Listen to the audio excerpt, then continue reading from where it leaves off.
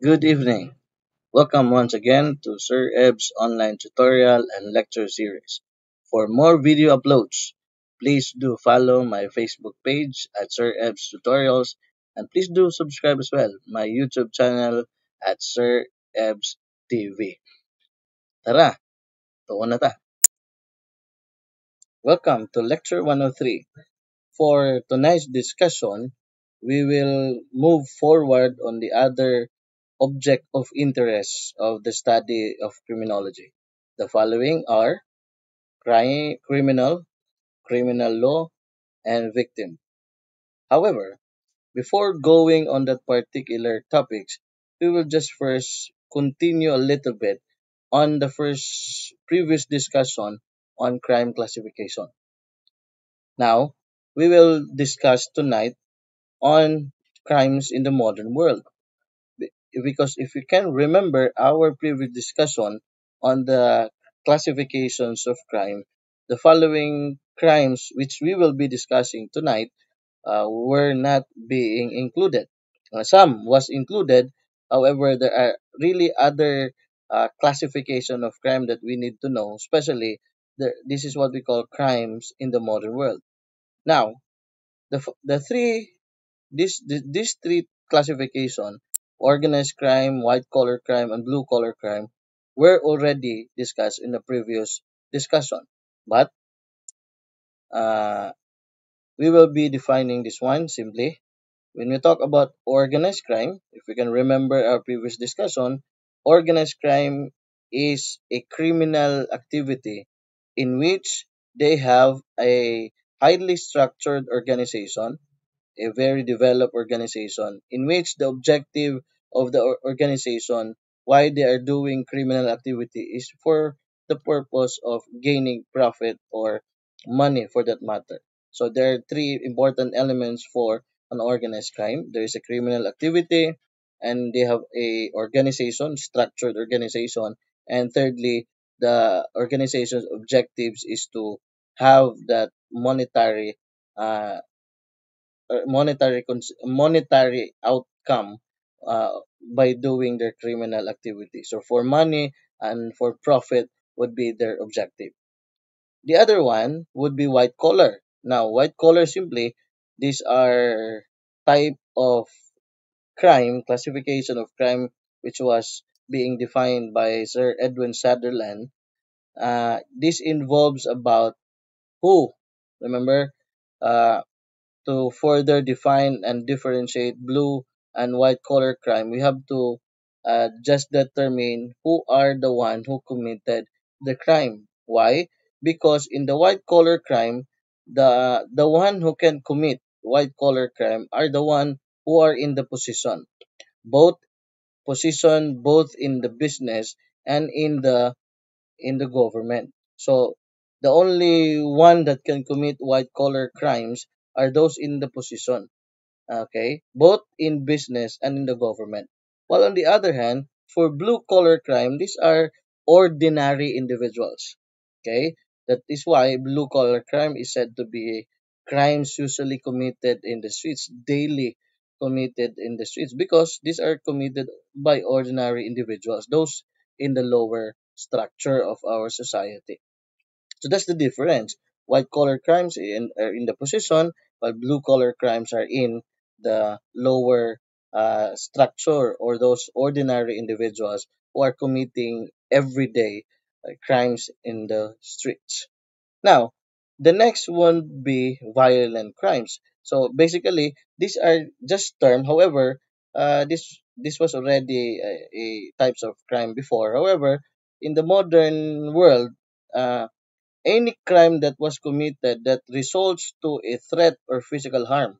So that's there is a result of harming somebody, destroying, destruction would be the result and committed by offender to the victim. In the modern time, in the contemporary time, it is said to be called as a violent crimes. However, there are already violent crimes committed before, but in the present time, this is specifically termed as a violent crime because the result will be harm, whether destruction of lives or a destruction towards the property which was committed by the offender to the victim. That is what we call a violent crime. So the result would be threat or a physical harm. Next one would be property crimes. So generally, this is what we call a property crime because this is a crime which has an economic interest, such as the crime of theft or robbery. Basically, those are generally termed as a property crimes because there is a what we call an economic interest of that particular crime being committed. So because there is a acquiring something, there's an object or a property being taking off without the express consent of the owner. That is what we call economic interest. Now we have also cyber crimes. Now remember, cyber crimes is being punished by Republic Act 10175, the Cybercrime Law of the Philippines, on that matter in 2012. So activities any criminal activities in which it is committed in the cyberspace. Okay, committed in the cyberspace because in the present time we are now uh, in the computer world, information and communication technology. We're already using majority of our activities using online cyberspace. So anything that is being committed in the cyberspace, just like for example libel, in which it was the mode of each commission would be in the cyberspace. Okay, there is what we call cyber libel, and okay. Presently, we also have that identity theft, in which your identity was being used in the commission of a criminal activities in our cyberspace. So generally, any crime that is being committed using our computer system, using our cyberspace, is termed as cybercrime. That is being punished by RA 10175. But remember, uh, there was a previous law, uh, 8792, the e-commerce law of the Philippines. 8792, the e-commerce law, was the first law that punishes cybercrimes. Trivia yon, di ba? So, RA 8792 or the e-commerce law was the first law that punished cybercrime because it punishes hacking before. So that was the first law that punished cybercrime. But if the question is, what is the first cybercrime law of the Philippines? That is RA 10175. So remember that particular question. The first law that punishes cybercrime was RA 8792, and the first cybercrime of the Philippines is now RA 10175. Now, another uh, classification is victimless crimes.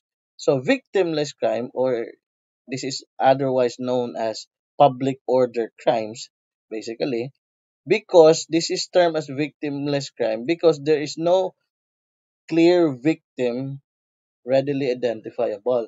So, that is what we call victimless crime because simply victimless. There is no victim on the certain crime committed because the doer of the act, the one who are performing the crime, is eventually the victim itself. Just like for example, for drug addiction, the person has been committing a crime in violation of our dangerous law. However, in the same way, if he's been using uh, drugs on that matter, in the same way, he is the perpetrator. He's the one who committed the crime, but eventually he is also the victim. Okay. Another example for alcoholism, prostitution. Those are what we call victimless crime because there is no victim basically because the doer of the act, the doer of the crime, is then the victim. Okay, so that is what we call victimless crime. Common examples are drug addiction, alcohol addiction, prostitution. Those are considered as a victimless crime or public order crimes. Okay, so that's a continuation of crime classification. So let's move forward on the other object of interest. which is criminal law. So this is the second one because the first one was crime, then basically about criminal law. Now, remember, as I said a while ago and before on our previous discussion, there can be crime whenever there's a law that punishes it. Okay? And in line with the principle of legitimacy, there's no crime and there's no law punishing it. So definitely, criminal acts for today were based on our criminal law. Okay? Now remember, our criminal law is a branch of law, is a branch of law that first defines crime.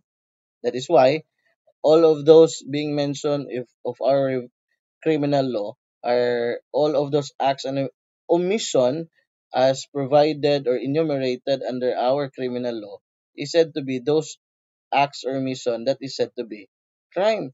And based of our criminal law, we will know are those acts and what are those omission that is said to be considered as crime. So based on our criminal law, all of those are being defined. Secondly, it also treats of their nature, meaning how this particular crime can be committed.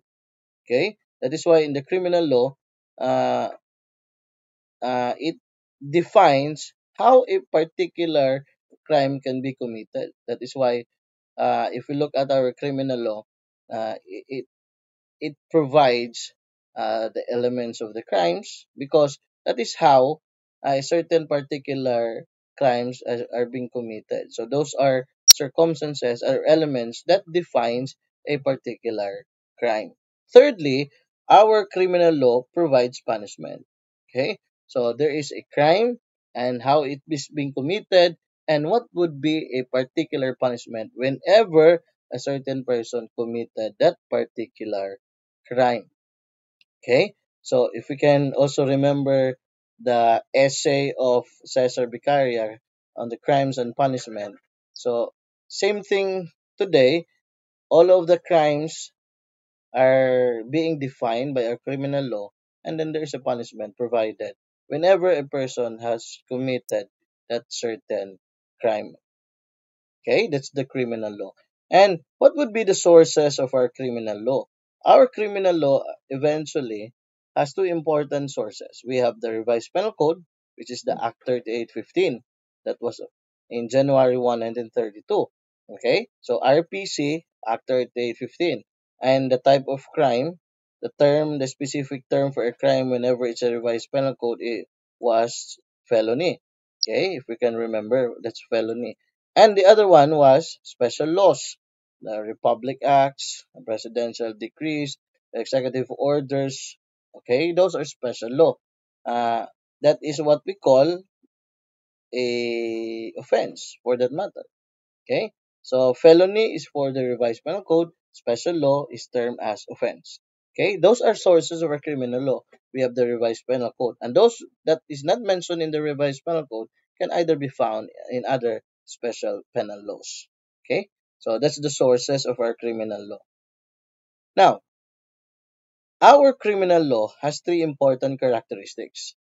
Okay, however, we will in this particular discussion we will just present its background. Why? Because as we move forward with our discussion, this particular topic will be further discussed, will be further be elaborated. But for tonight, we will just be presenting the general overview of the characteristics of our criminal law. Specifics will be discussed sooner as we discuss criminal law uh, as part of the subject of law later part. Now, there are three important characteristics of our criminal law. We have generality. Simply, when you talk about generality, what is being defined, what is being emphasized in these characteristics is person. Okay? And the person, according to general principle, are those who live here in our country and those who sojourn. Meaning to say, those who visited, who came here in our country. So whenever this person who live and sojourn in our country violates our criminal law are subject with our criminal law.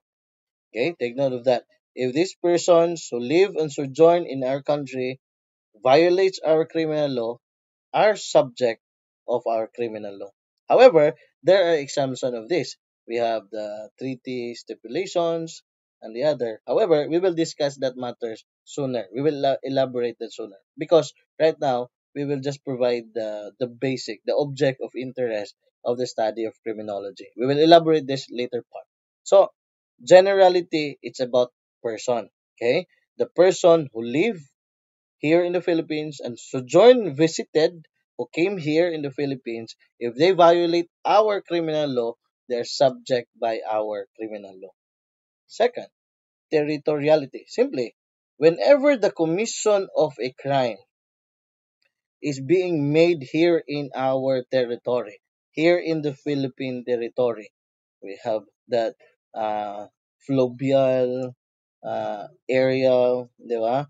Land on that matter. So whenever it's within our territory of the land, so whenever a certain crime is committed within our territory, that would be covered and subject by our criminal law. However, there is also extra and intraterrestrial application of the law. It means to say there is a whenever it is committed here in our present territory, it is covered by our criminal law. However, there are also crimes committed even not in our Philippine territory. However, our criminal laws still be used or that would be subject by our criminal law for that matter. So we will discuss that principle later part. But remember, the concept of territoriality specify that whenever a crime is committed within the Philippine territory, within the territory of our land, our criminal law will be imposed on that, and that will be subject with our criminal law. Okay. The third characteristics of our criminal law is prospectivity. Simply, when I talk about prospectivity, it means to say that that the that our criminal law is being made is being imposed forward. Di ba? When I talk about prospectivity, it's a forward application of our criminal law. Mean to say we cannot apply the law retrospective.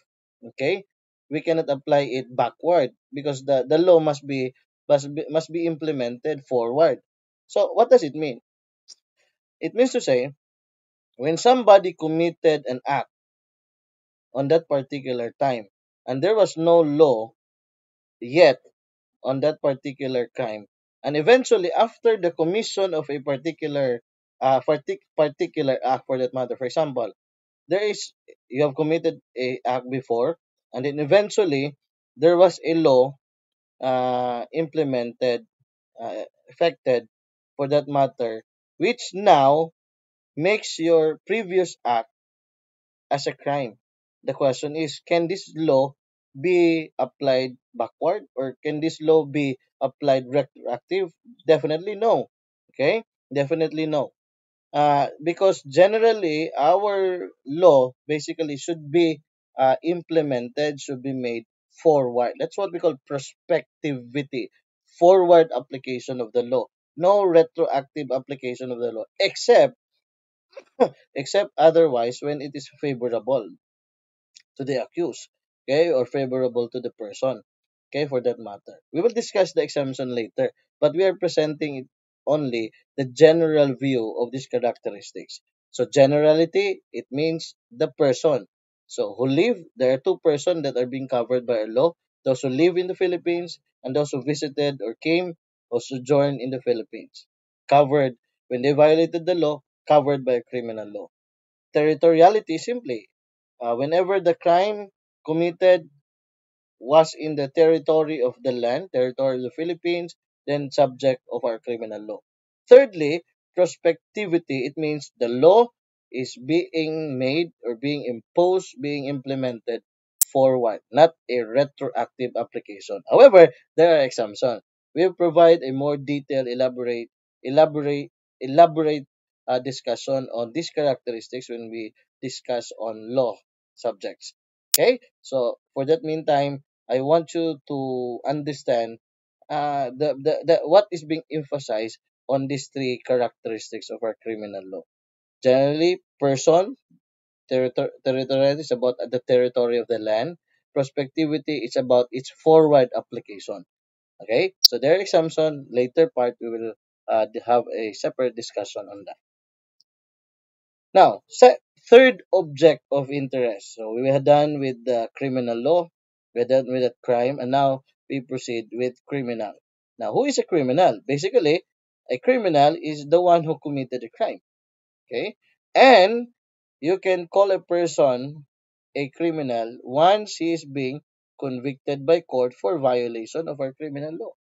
So basically, that is why when somebody had committed a crime, and if there's no yet conviction by the court, is that been proven guilty beyond reasonable doubt by the court, then the person is not yet a criminal.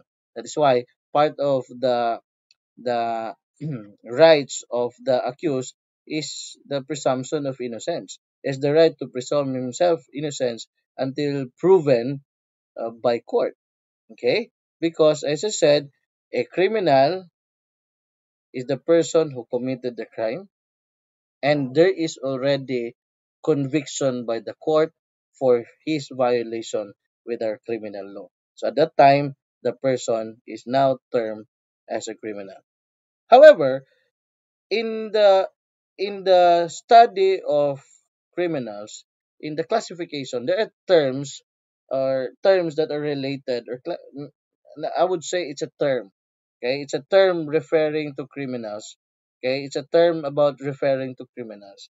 Now, you whenever it is termed as suspect, normally that is still under investigation, police investigation. The person that said to be had has an evidence uh, implicating that he committed a crime. There are already gathered evidence that the person might be the one who committed the crime. The person is termed suspect.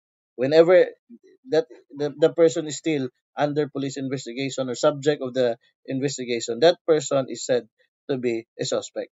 So, however, there is a present term of persons of interest, suspect and persons of interest. However, the only term, the difference between suspect and person of interest is this: when there is gathered evidence implicating the person to have committed the crime, when there is evidence that might lead to his for his commission, that he is termed as suspect. But whenever this person no evidence yet collected uh, implicating might be he's the one who committed crime, he's still persons of interest. So whenever there's already evidence and that person is under police investigation, is termed suspect. Whenever there's no yet evidence gathered collected and the person and there is already investigation conducted, then the person is still termed as persons of interest. Okay, take note of that.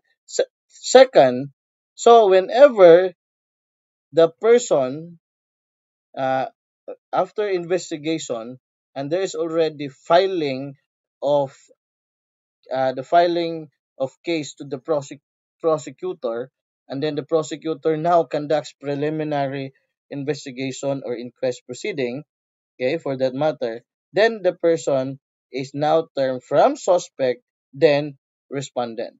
So remember, we will use the word respondent whenever the case is already filed or forwarded to the prosecutor, and then the prosecutor now conducts preliminary and inquest proceeding.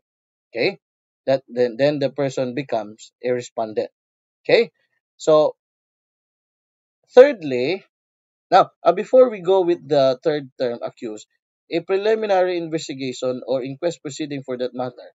However, we will discuss this separately. But for the meantime, when you talk about preliminary investigation, this is being conducted by our prosecutor in determining probable cause.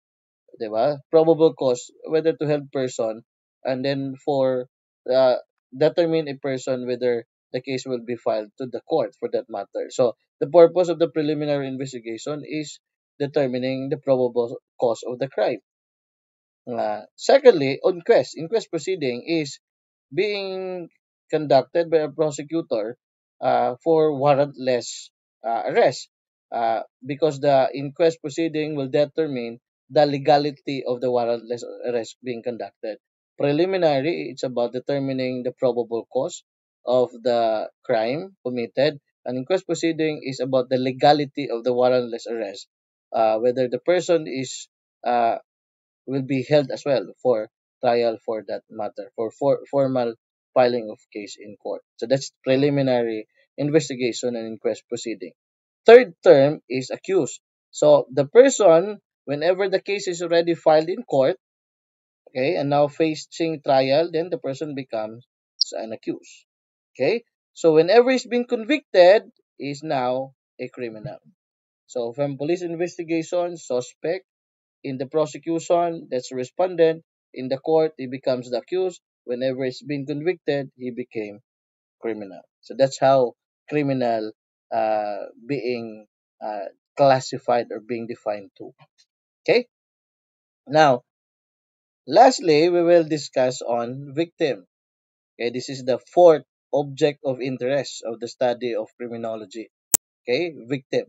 Now, victim, simply, when you talk about victim, the person who individually or collectively suffered from the crime committed, whether he suffered physically, emotionally, or socially, or even psychologically, mentally for that matter, whether individually, collectively, by person, or there are many are being involved who suffered the injury, who had that loss or that suffering on that matter, is being termed as the victim.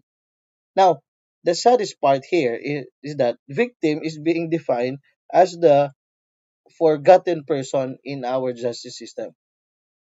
Why I say forgotten person? Because the the the main actor in the criminal justice system, if you remember, the main actor or the main point, the main person in our who's been treated by our criminal justice system is the one who committed the crime. Okay, the criminal for that matter, or the one who committed the crime, will be the main actor, the main person, which is being treated by our criminal justice system. However, the victim on that matter became it is being considered as being said as the forgotten person. Okay. However, the government provides help and assistance to those who have been victimized by a crime as well. But what I am trying to say is that our criminal justice system, why it became a forgotten person, is that it is said to be the main person of interest, the main actor of our criminal justice system is being the one is being treated by our justice system would be the person who committed the crime. Okay? And the word victim was been derived from the word Latin word victimize. It's said to be a victim, meaning the one who has suffered the injury or the loss or the suffering for that matter. Victima Latin word means the victim for that matter. Now, in the study of victim, we came here the concept of victimology. Simply, uh, the victimology will be the study of the role of the victim on crime causation. Now, what does it mean? So, in the study of victimology, is not about victim blaming. We are not blaming the victim. Why he was the reason why he committed a crime. However, this study is more about its role.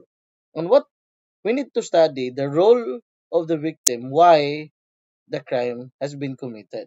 Because identifying its role, we might provide a measure on how to prevent a person from being victimized of the crime. Whether we like it or not, sometimes as a victim as we are the reason why a crime was been committed. Okay, just like for example, uh, going home lately. Okay, our lifestyle, our behaviors. Okay, on that matter, sometimes those are things that might causes a crime to uh, to commit on that matter. That is why we need to study the role of victim on the reason why a certain crime has been committed. It's not victim blaming, but studying the role of the victim on the crime causation. Now, the origin of the study of victimology was been in the early writings of Benjamin Mendelssohn. Okay, take note of this. Benjamin Mendelssohn is considered the father of victimology because in his earlier writings, he more emphasizes the role, the study about the role of the victim in studying why a certain crime has been committed. That is why Benjamin Mendelssohn was being considered uh, as the father of victimology. Now, that's it. So, we had already discussed the four object of interest of the study of criminology: crime, criminal law, criminal, and victim. So, these are the four object of interest of the study of criminology. Now, stay tuned for more video uploads. If you like then my discussion, my way of discussion, please share and follow my Facebook page and also subscribe my YouTube channel at Sir Ebs TV. Thank you and God bless each and every